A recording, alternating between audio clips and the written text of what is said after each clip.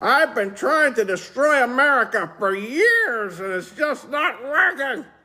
Why isn't it working, Mr. Devil? Because of him. It's him. Thank you. God bless you.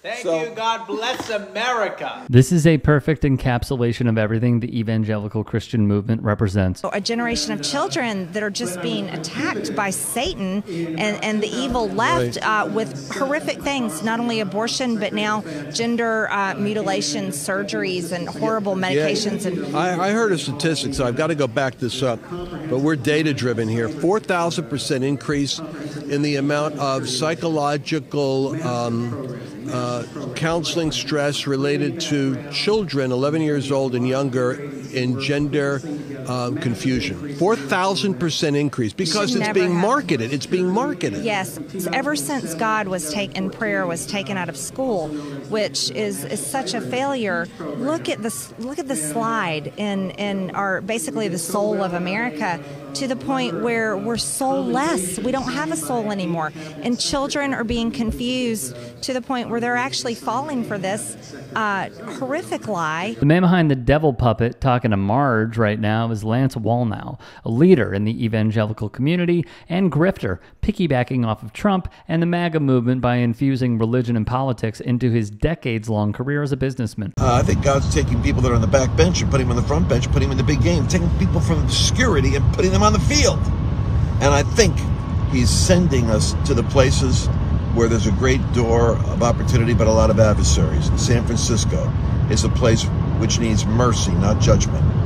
And that's the reason why it is such a capital, I think, for it always has been for the homosexual movement, because its redemptive gift in San Francisco is mercy. Wallnau posted this insane Super Bowl prediction video where he tries to link a win for the 49ers to God's plan for Trump's re-election. And yes, you heard that correctly.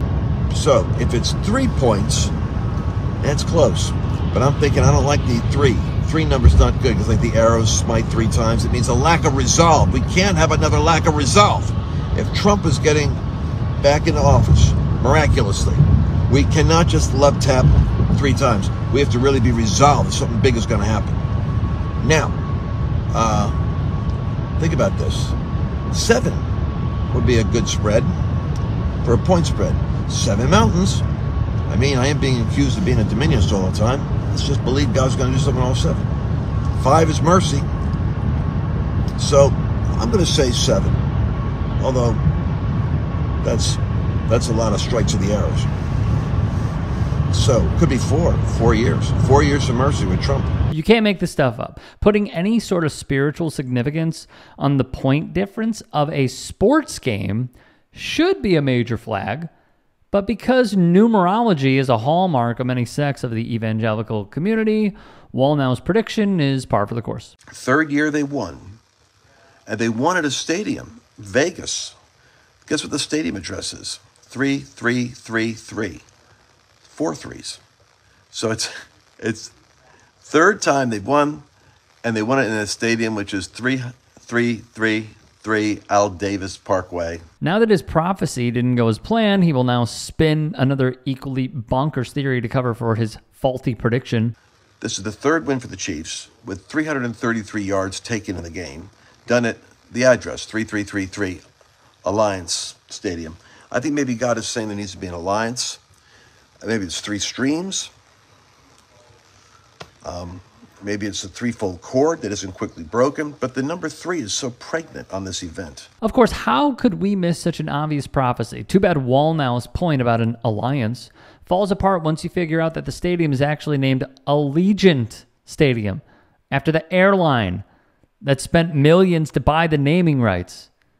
Guess God forgot to tell Wallnau that. The real problem with schmoes like this is that they deliberately prey on the most vulnerable people in society to enrich themselves and push their religious agendas into political and public movements.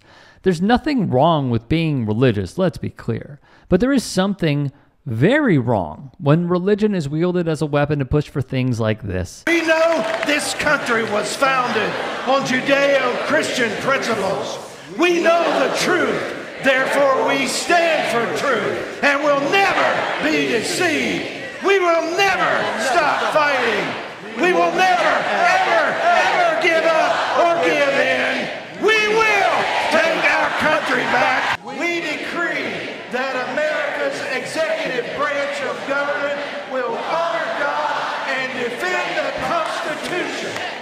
We decree that our legislative branch, Congress, will write only laws that are righteous and constitutional.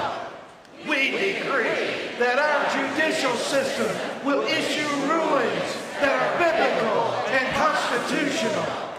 We declare that we stand against wokeness, the occult, and every evil attempt against our nation.